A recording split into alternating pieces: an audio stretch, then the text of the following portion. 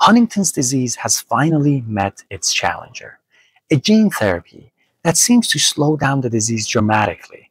This is a genetic condition that strikes people in their 30s and 40s, and it damages the brain relentlessly.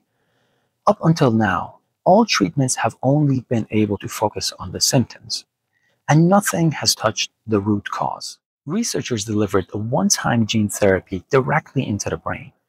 And for the first time, the patients are showing signs of slow disease progression.